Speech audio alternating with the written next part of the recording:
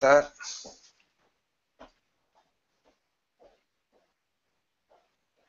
Hello, is anybody there?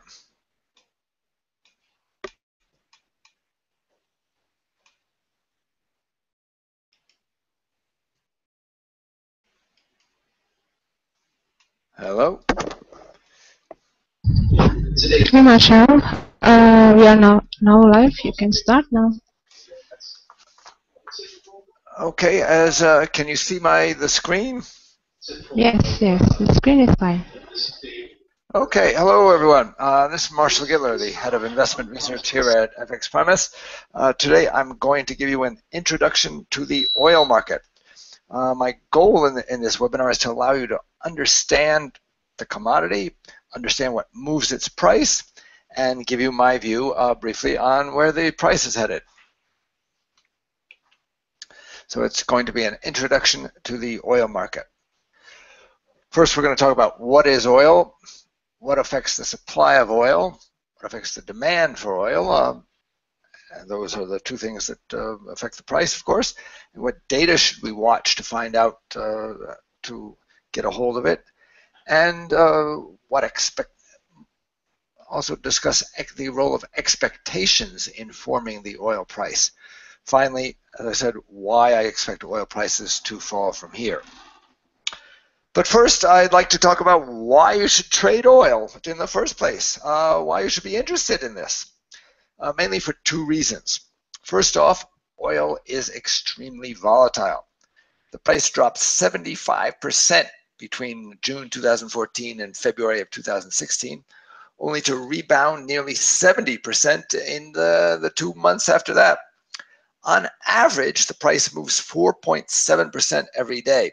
If you just take it between the low of the day and the high of the day, that's tremendous volatility.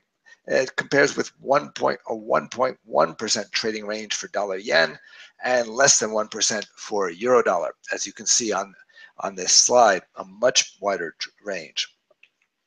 Secondly, oil offers an opportunity to diversify your trading.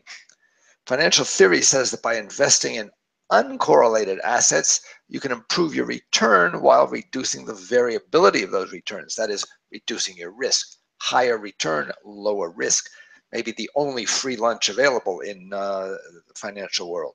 Of course, this won't work if you're trading currencies that are highly correlated with the price of oil, but we'll get to that later. There are some currency pairs that are largely uncorrelated with oil, and those are the ones that I've listed here on this slide. As you can see, very low correlations with them, with the price of oil.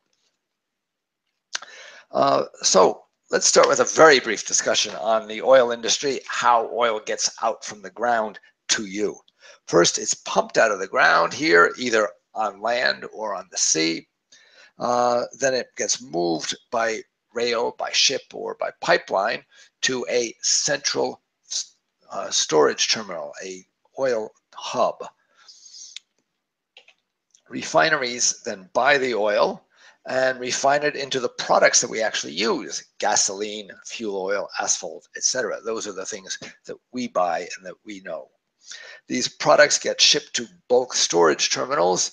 From there, they get distributed to the retail outlets and eventually go into your car, go into your heater, go into whatever. So that's a very brief summary of the industry. Now, if you're interested in buying or selling oil, what should you do? Oil isn't like gold. You can't just buy or sell oil like you can trade gold. Gold is an element. It's always the same once it's refined. Oil, on the other hand, differs depending on where it comes from. So the supply and demand for each type of oil is different, and so is the price. Each oil field produces a different kind of oil. So and each kind of oil can be refined into different amounts of the various petroleum products, such as gasoline, jet fuel, asphalt, or whatever.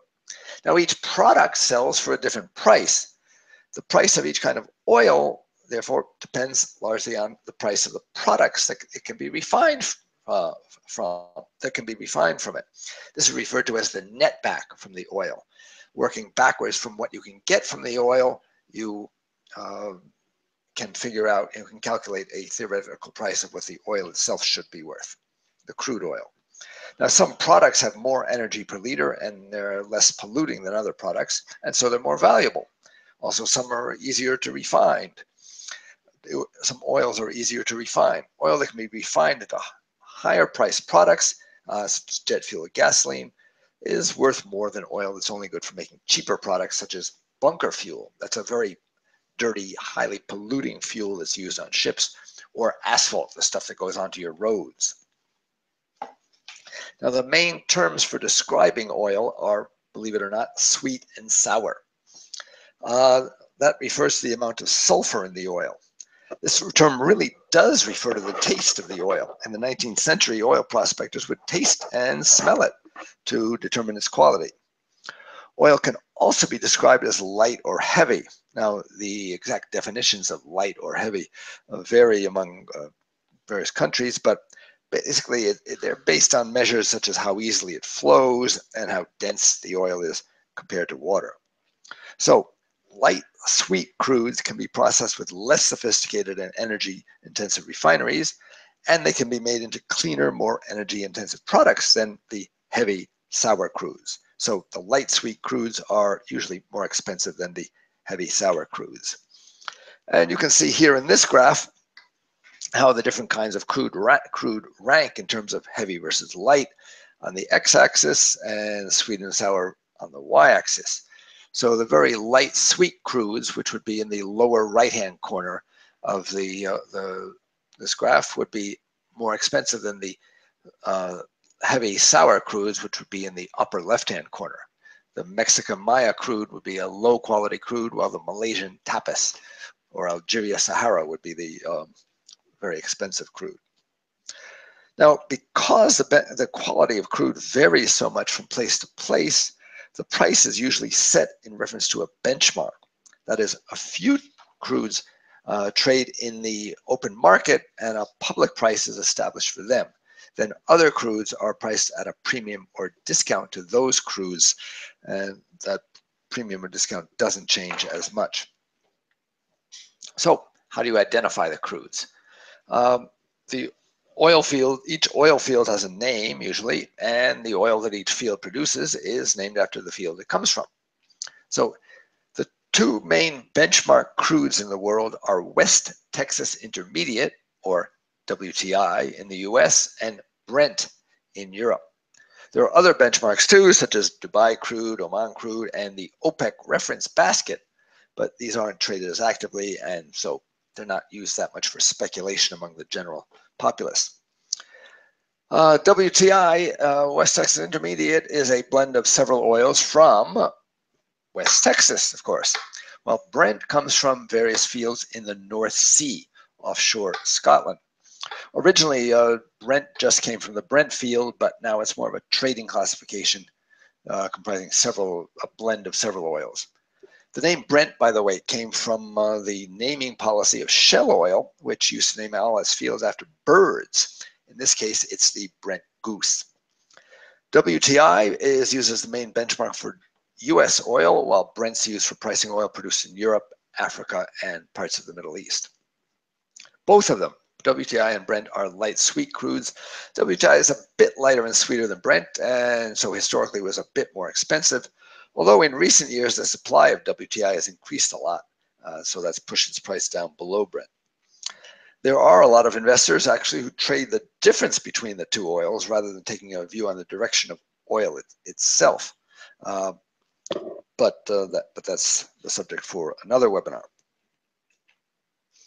Now, if you actually want to buy some oil, if you want to go buy a barrel of oil and take it home with you, you'd be interested in what's called the spot price. That's the price you might see quoted in the paper for oil. It's the price of oil for immediate delivery, like to buy it today or anytime out to about 30 days. The spot market is generally conducted over the phone and over-the-counter market, and the news agencies, etc., collect prices and publish them at the end of each day. However, that's not the price that people like us, who are just interested in trading oil, use.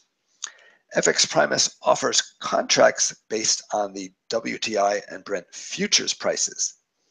That's because futures are listed on exchange and they're constantly traded. You can get a two-way price in these contracts around the clock, so you can buy or sell much more easily.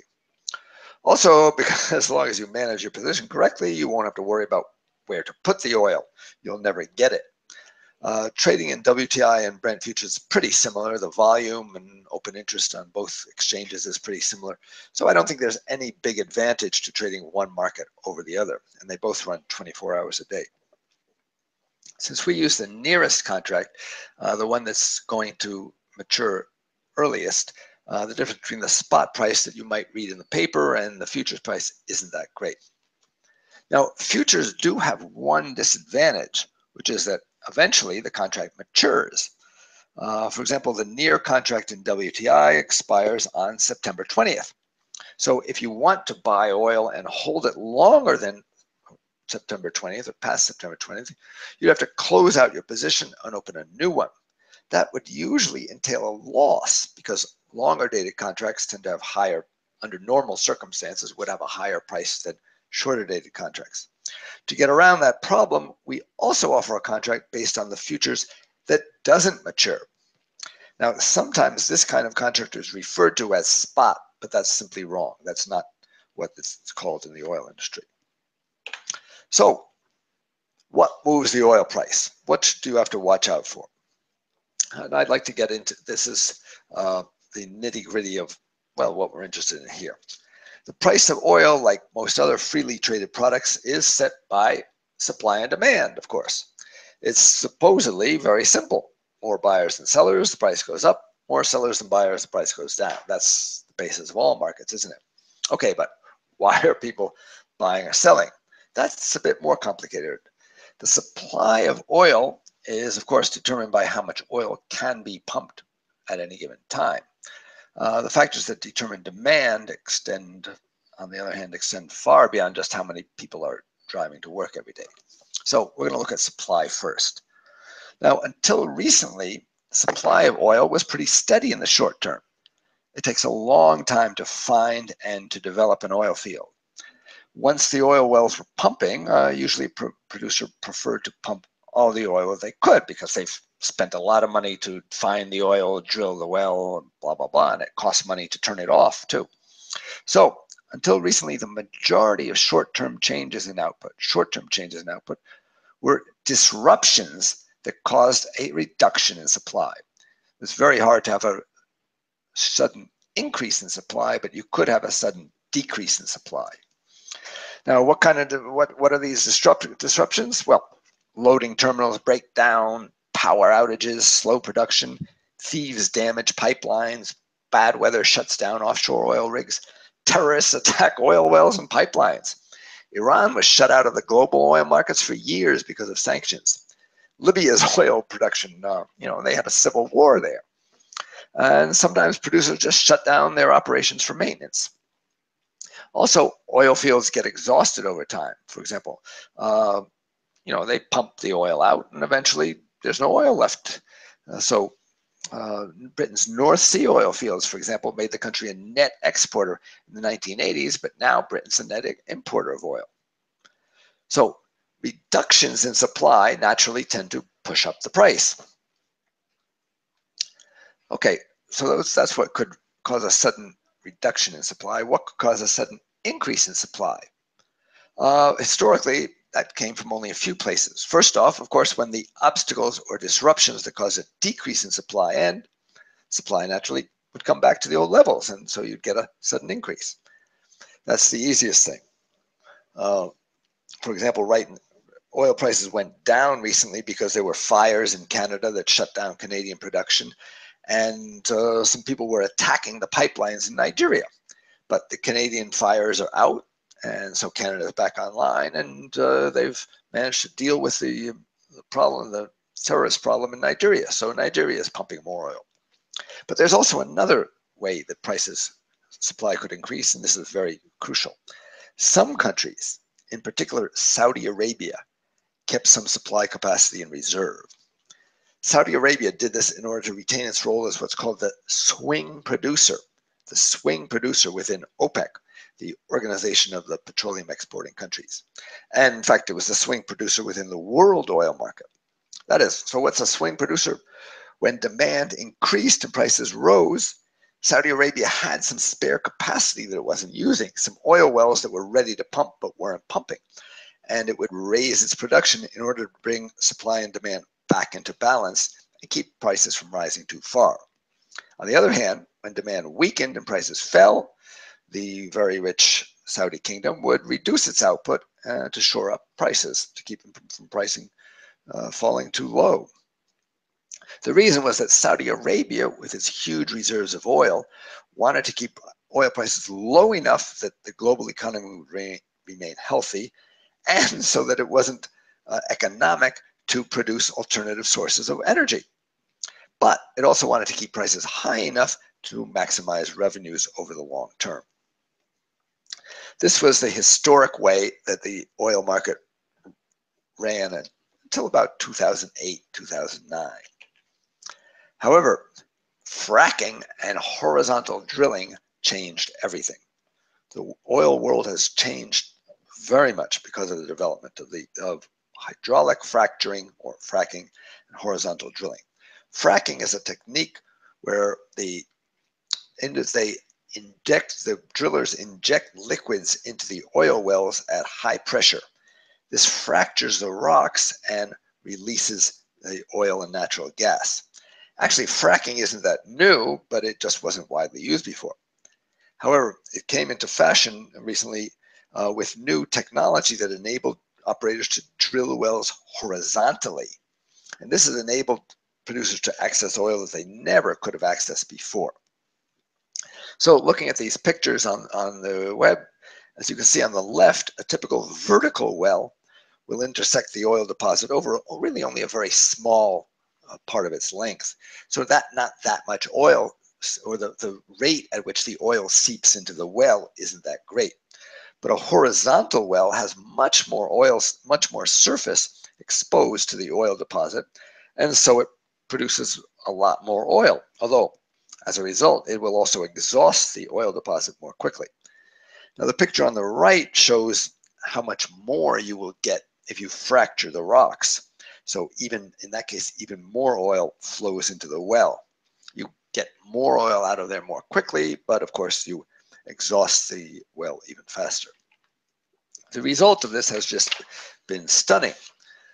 It's boosted U.S. and Canadian oil production by about 80% over the last few years, from 8 million barrels a day to 15 million barrels a day. And it's turned North America into the world's largest oil producer.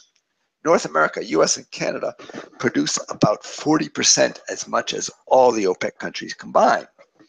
So this has eroded the power of OPEC and Saudi Arabia to control the supply of oil and therefore control the price of oil. I'd like to add that just from a personal point of view, it's also created a nightmare for a lot of US residents. Fracking causes earthquakes, and it occasionally forces natural gas into the water supply. And you get people get these flames shooting out from their water faucets. It's but that's a different story. Now, fracking is qualitatively different from previous methods of drilling for oil, and it's really changed the nature of the oil industry. Previous methods of oil producing were very heavily capital intensive. It took a long time and a lot of money to develop an oil well. Fracking wells, on the other hand, are a lot cheaper. They're faster and they're easier to turn on and off. They've turned oil production into almost an assembly line process, and there's been a really great increase in the efficiency of producing oil now. This has changed the elasticity of supply for oil. Traditionally, as I said, it took a lot of money to start an oil well, and so the producers didn't want to turn them off even if the price fell, since the marginal cost of pumping the oil once you developed it was relatively low. Fracked wells, on the other hand, are cheaper to start, but apparently they cost more to maintain, so their owners are more willing to turn them off when prices fall. So the supply of oil now reacts much more quickly to the demand than it used to. In addition, this is an unusual point, Fracking and horizontal drilling has given rise to a large number of drilled uncompleted wells. These are DUC wells, D-U-C wells. These are wells that have been started. They've started drilling them, but they haven't completed them. They can be brought onto production within 4 or 5 months if the drilling well company believes it would be economical to do so. So right now, from what I gather, there are something like 4,000 of these DUC wells in the US. So they represent a potential 1 million barrels a day of oil production that in theory could be brought onto stream relatively quickly. Of course, quite theoretical, as they couldn't all be, there just aren't the people and equipment to start all of them at the same time. But what it means is when the price goes up, the supply responds much more quickly than it used to in the past. Now, market participants monitor the supply of DUC wells, which is called the frac log, the fracking plus backlog, to anticipate possible near-term increases in output when the price starts to go up. So the increase in supply from fracking in the US is one of the major factors that has pushed oil prices down, especially over the last year or so. Fracking changed the nature of the oil market in another important way by making oil production sensitive to the financial cycle. The big oil companies really are independent of the banks. They finance everything out of their cash flow.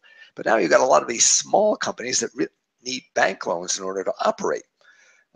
So the supply of oil, at least in the US, has become responsive to credit conditions, an entirely new development for the oil market. So that's why earlier in the year, when it looked like a lot of banks in America were pulling back loans from oil companies, it was very negative for the future supply of oil. The price goes up, though, the companies become more creditworthy, the banks lend them the money, and supply increases. Now, perhaps most importantly, this increase in supply in the US, which is not a member of OPEC, has eroded or even destroyed the importance of OPEC in stabilizing the market. It's increased the amount of oil that non-OPEC producers and made the US, not Saudi Arabia, act as the world's swing producer. So that's the supply side of the oil market. Now let's discuss the demand side. What moves demand? Well, oil usage is very seasonal. In the summer, people go on vacation and they drive a lot more, especially in the summer. In the winter, people have to heat their homes. That's a big use of oil. This causes a stocking and destocking cycle for oil. Refiners build up inventories of gasoline in the spring in order to supply it, have the gasoline available when people start driving a lot. And then they build up supply of heating oil in the fall. So they have that on hand too. So this not only causes a change in the price of oil in general, it causes changes in the relative prices of oil because the light sweet crudes are better for refining into gasoline. Heavy sour crudes can be used to make heating oil. So naturally, any disruptions to the usual seasonal patterns will cause a disruption to the usual pattern of oil consumption. For example, unusually warm weather can cut into demand for oil in the winter, while unusually hot weather in the summer increases demand for air conditioning, which increases demand for electricity, which increases demand for oil to supply electric generators. So weather reports are required reading for the aspiring oil trader. Oil demand also varies with economic growth. When the economy is booming, industry uses more energy to produce more goods. Railroads, trucks, and ships use more oil to move these goods, and people tend to drive more. Recessions, however, it all goes into reverse and oil usage falls. You can see in this graph how oil tends to use. This graph shows the year-on-year increase, year-on-year change in oil prices, the line, and the shaded areas are the periods of recession. You can see how oil use tends to fall during recessions, the gray areas, and it tends to increase during expansions, the white areas. This is why oil prices respond to indicators of overall economic conditions, such as the GDP figures, the purchasing managers indices, consumer sentiment, retail sales, etc. Similarly, economic developments caused a large increase in demand for oil over time because people with higher income and a higher standard of living tend to use more energy up to a point. For example, China makes around 24 million cars and trucks a year. This is about 5 times what it produced 10 years ago, and 20 or 30 years ago they made almost nothing. China makes about double the vehicles that the US makes. So obviously there's been a huge increase in demand for gasoline in China to run all these cars. That's an example of how the improvement in living standards and rise in general development increases demand for energy. On the other hand, it's a very interesting point, which is hard to quantify. Technology is starting to make inroads into oil demand in the developed countries. For example, the most obvious one is using solar power instead of oil to generate electricity.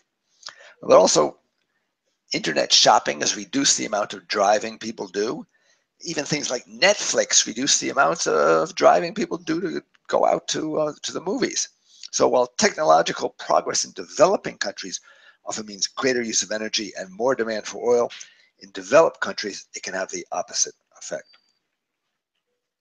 So here we've got a table that shows the major oil-consuming countries. Note that the US, Europe, and China account for 48% of world oil use, which is why the oil market is particularly sensitive to indicators of growth in these 3 countries or regions. Adding Japan on, it's half the world's oil. Russia, Brazil, and Saudi Arabia are large consumers of oil, but they're also large producers of oil. So their activity doesn't make such a big difference unless their domestic consumption gets to be so big that they have to divert oil away from exports to domestic use. Now, overall, about the oil prices, what I should say is that they are mean reverting over time, although it takes some time.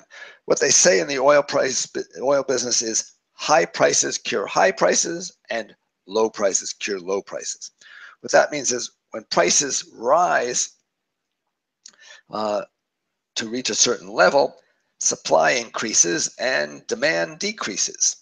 Because if prices are that high, it becomes more economic to develop certain wells.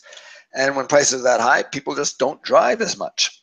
So supply increases, demand decreases, and the price comes back down. On the other hand, when prices fall, oil producers pump less oil, and because they don't want to sell it at that price, and consumers start to use more oil. They drive more, and that starts to push prices back up.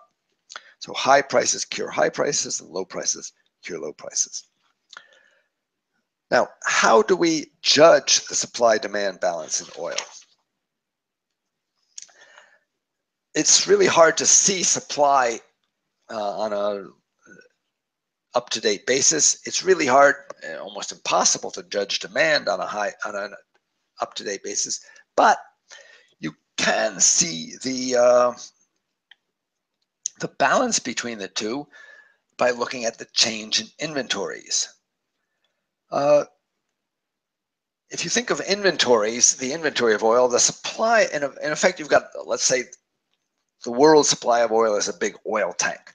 In effect, the supply of oil goes in the top of the tank, and that's the supply. The demand for oil, they pull oil out of the bottom of the tank. That's demand. You can't judge, it's very hard to judge the supply coming from all over the world. You can't get accurate, up-to-date data on that on a timely basis. You can't necessarily judge the demand either, but you can measure the oil in the tank. So if the amount of oil in the tank rises, then supply is exceeding demand. On the other hand, if the amount of oil in the tank is falling, then demand exceeds supply. This is why the weekly inventory figures from the American Petroleum Institute, the API, and the U.S. Department of Energy, the Energy Information Agency, the EIA, are very closely watched. As the table I showed before showed, this here we've got the U.S. accounts for around 20% of world oil consumption. So its supply and demand for oil is really the single most important factor in determining the price.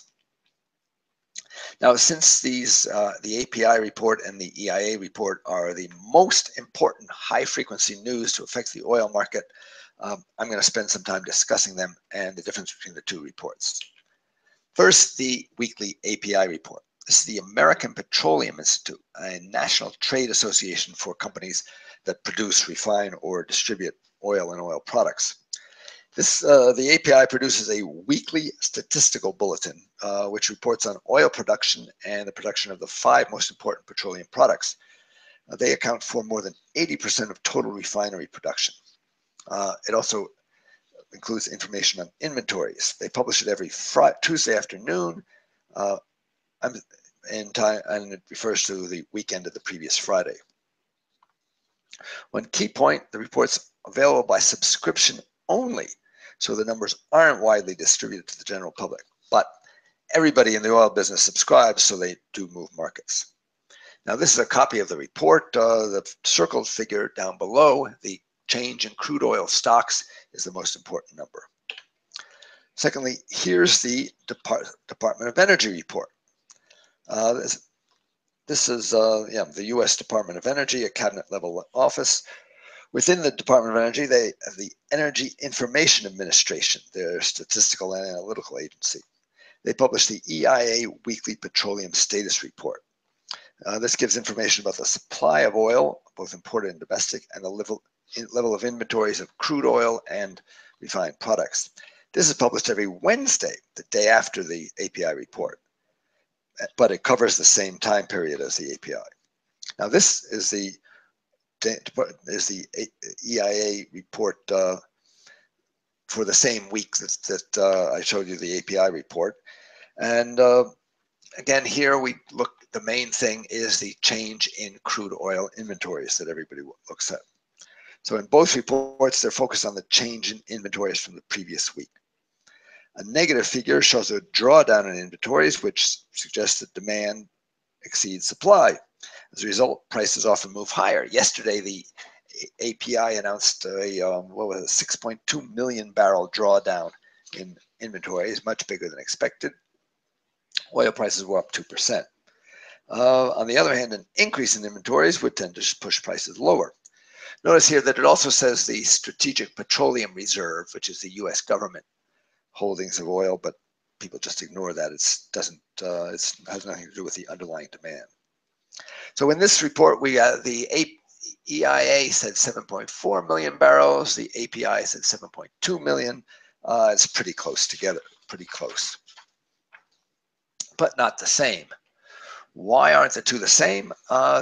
They both use the same definitions and cover the same time period.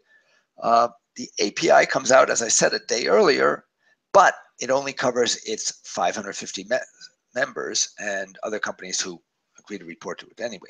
On the other hand, by law, all oil companies have to report their information to the EIA. So the API reports a day earlier, but the EIA report is, in theory at least, more complete. There are other differences. Some of the differences also arise because the API sometimes rejects data if they think it might be accurate. Also, the two organizations have different statistical methodologies for estimating data from firms that don't respond. In any event, I think the market reacts more to the EIA data because A, it's perceived as being more accurate, and B, since it's publicly available, many security firms produce forecasts for it, and that produces a market consensus to judge the figures against. Although, of course, traders' views on the market consensus may change Tuesday afternoon after they see the API figure. The EIA data also includes initial estimates for U.S. oil production. More accurate figures are available sometime later when the monthly numbers come out. This is very important. I'll discuss it later. Now, the API and EIA figures usually match in direction, but not necessarily in the magnitude. they're the same direction about 86, and from 2015 until March, they were the same direction 86% of the time. So once every 7 weeks, more or less, they were different. But for magnitude, the two differed by over 1 million barrels, 60% of the time, and by over 3 million barrels, 24% of the time. So you can't exactly, so there can be a big difference there. Now, how do these figures affect the oil market? Here we can see the change in the EIA crude inventories. That's the black line reversed, and the blue line reversed versus the change in the WTI price. As you can see, when inventories are increasing, WTI prices tend to decline, and vice versa. That's because rising inventories show supply exceeding demand. The seasonal nature of the market means that inventories have to be evaluated in relation to the average inventories for that time of year. So usually investors compare the current level of inventories to the average for that week for the last 5 years or so. And that's what I've got a graph of here, where the orange part is the normal range for the week over the previous 5 years, and the blue line is current inventories. You can see how inventories are wildly higher than would be normal, and they have been for the last year and a half or so. There's one quirk with the oil inventory figures. The main loading point for WTI in the US is Cushing, Oklahoma. You can see it on this map here, which shows the major oil pipelines in North America. Cushing is the place with the white arrow pointing at it.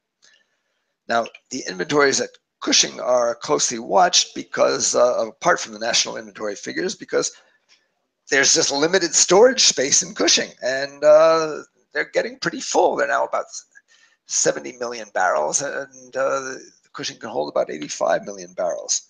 So the price of WTI can sometimes fall independently of the overall supply-demand picture if it looks like there isn't enough storage space in Cushing anymore. Now, oil can also be stored offshore in tankers, which makes the price of chartering tankers an indication in the oil market. And if you get really into things, there's oil storage futures too, if you ever want to, for storage in Louisiana. Now, what else do people watch for the oil market? Every week, the Baker Hughes company announces the Baker Hughes rig count. It comes out Friday evening in the US after Europe and Asia have gone to bed. This is a weekly tally of how many oil and gas rigs there are. These are the towers that are used to support the equipment that drills for the oil. How many are in operation in the US and Canada? Data on other countries is available on a monthly basis. The idea is that when the number of rigs increases, in a few months, the amount of oil being produced is likely to increase too, and vice versa. For example, the number of rigs in use in the US has collapsed from about 1,600 in October 2004 to only 341 today. That's almost an 80% decline. That's gone along with a 10% decline in the amount of oil produced. Historically, the number of rigs led output by around 18 months, as you can see in this graph here, where the orange line is the number of rigs and the blue line is the number of oil, the amount of oil produced. However, the improving technology has enabled drillers to drill more wells with one rig and to get more oil out of each well, so the amount of oil and the number of rigs is less closely correlated than before. So some other things that move the market, the weekly inventory figures that the IEA publishes are preliminary figures, as I mentioned. About 2 months after the fact, they also publish a monthly figure.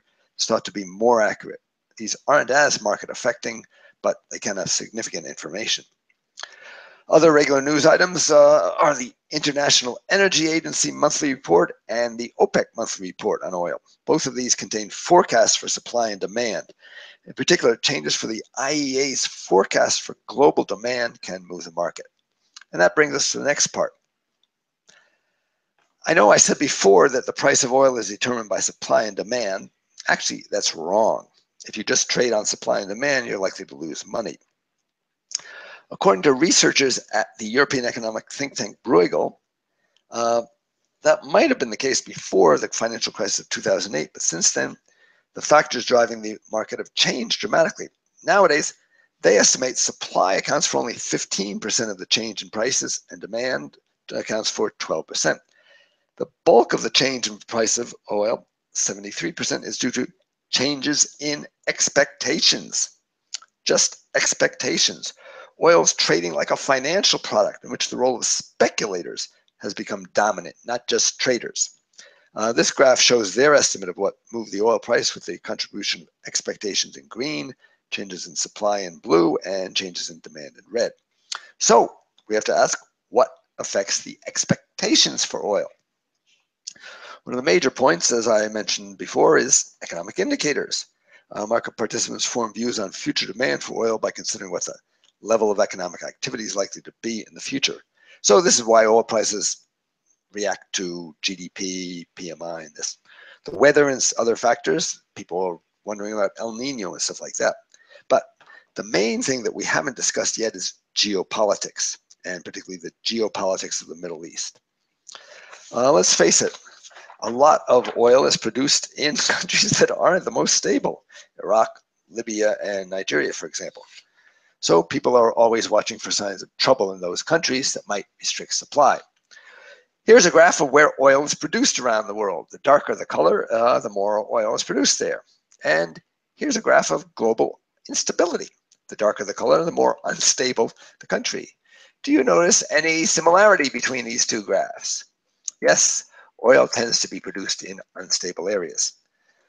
Now, geography plays a large part. Many of the large Middle Eastern oil producers, including Iran, Iraq, Kuwait, and the United Arab Emirates, can only access the sea through the Persian Gulf, as you can see in this map, or the Arabian Gulf, depending on which side of it you live on. Saudi Arabia's main loading port, Ras Tanura, is also on the Gulf side. Now, this narrow gulf is only 56 kilometers wide at its narrowest points, the Straits of Hormuz. And the shipping lane is only 3.2 kilometers wide. This is also the world's largest single source of oil. In 2011, an average of 14 tankers a day carrying some 20% of the world's traded oil sailed through that 3.2 kilometer shipping lane. That makes it an incredible choke point for oil. Now notice on this north shore of the Gulf is Iran, on the south shore is Saudi Arabia. These two countries are currently at war, basically, or at least proxy war. So hostilities between the two have waxed and waned, and Iran sometimes threatens to block the straits in order to publish its adversaries. This is why one of the main reasons why unrest in the Middle East is so damaging for the oil market. There are other choke points around the region too. For example, when the Egyptians overthrew President Mubarak in 2011, oil prices shot up out of fear that the Suez Canal would be closed and the oil pipeline that runs along it might be closed. So this is how geopolitics affects it. The point is that it's not necessary for events to cause any disruption in the supply of oil. It's just the threat that they might cause a disruption, and that's enough to send the oil price higher. Oil refiners will rush to buy oil and put it in storage so they'll have enough supplies even if oil becomes unavailable. And others will hedge their risk by buying oil futures, so that will push up current prices too. In short, traders wanting to speculate on the price of oil have to consider all the factors that might possibly at some time in the foreseeable future affect the price of oil, and they have to trade accordingly. Now, I'd just like to say a word about the connection between the oil market and the FX market. There's a close connection between the oil market and the FX market. There are several reasons for this. First off, for some countries, especially Canada, Norway, and Russia, oil is their main export. So when the oil prices change, it has an immediate impact on their terms of trade. The value of the exports is compared to the value of the imports, and that has an immediate impact on their currency. On the other hand, some other countries, particularly the emerging market countries, are net importers of oil. Their terms of trade and their current account balances are affected by the price of oil too, but in the opposite direction, in the opposite way. Oil prices tend to move along with economic activity, as I said, and so too do many currencies. So they can some currencies are therefore correlated with the oil price. Oil prices tend to rise when geopolitical tensions rise, and periods of geopolitical tension tend to be periods of risk aversion, which has implications for currencies. Oil is usually paid for with dollars. As a result, when the price of oil rises, global demand for dollars rises, and the dollar usually benefits. Now, these dollars aren't recycled back to the original countries in the same rate. For example, Eurozone countries have to buy dollars to pay their oil bill with Saudi Arabia, but that doesn't necessarily mean that the Saudis will change all those dollars back into euros and spend them in the Eurozone. Rather, they may choose to save some of the money in dollars, and that increases the net demand for dollars. On the other hand, since the oil price is paid since oil is paid for with dollars, the price of oil tends to fall when the dollar rises because it's more expensive for countries outside the US to buy oil. The reverse also happens too. Now, other dollar-denominated commodities such as gold show this same kind of behavior. The oil market is therefore important for FX investors to watch. And now earlier in the presentation, I showed you a table of currencies that weren't closely correlated with the oil price.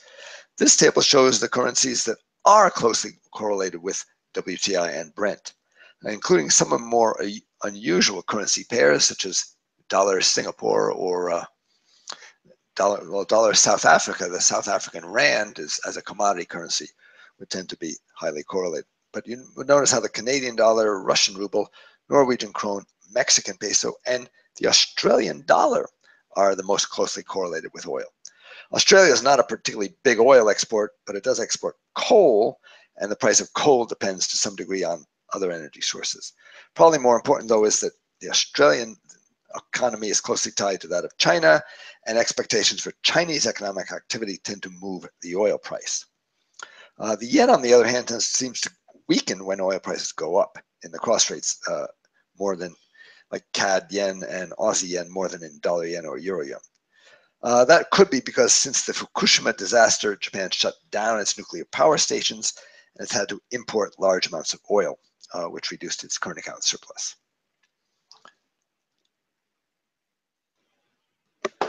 So, sorry, I'm getting on here a bit. I just want to say a few words about where I think the oil price is headed and why I expect oil prices to fall. I've expected it to fall for some time now. The Brexit event only makes me think it's more likely to fall. First off, Brexit increased uncertainty in the world, and that will probably reduce investment. That means less growth, which is negative for oil. Secondly, Brexit's caused a general risk-off mood that's bad for all commodities except gold and silver, safe haven commodities. The dollar is rising as a result of this event, which is, as I've said, bad for oil. Now, getting back to just the oil fundamentals, with oil prices around $50 a barrel, that's enough for the US shale producers to start pumping oil from the frack log. So I expect the supply of oil to start increasing in the US in the near future. Finally, several of the disturbances that pushed oil prices higher are now over, particularly in Canada and Nigeria. As I mentioned, the Canadian forest fires are out. Nigeria has dealt with its terrorist problem for a little bit. Iran and Saudi Arabia both want to pump more oil, and they are going to work to do so. Finally, I think demand might not be as strong as people think. While the weekly data shows demand rising, the monthly data, which is more accurate, is headed in the opposite direction. Here we have the US oil demand and US gasoline demand from the US Energy Information Agency. The yellow figures are the 4-week moving average of the weekly data, while the blue lines are the monthly data. And you can see that they've started to diverge very much. We only have monthly data up to April, but they've started diverging a lot. And as you can see, normally when they diverge, the weekly data comes into line with the monthly data, not the monthly data coming into line with the weekly data. So that's why I think the oil price is headed lower. Well, I've gone on for a while. Let me open up the open up the discussion to any questions now. See if there are any questions.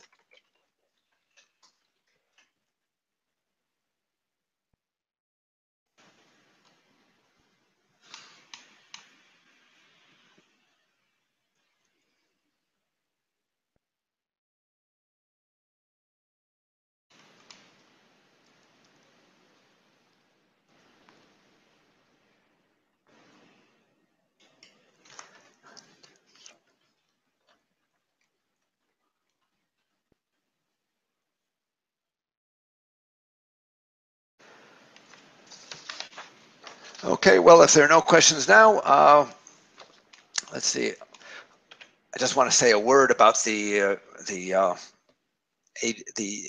tomorrow's non-farm payrolls report.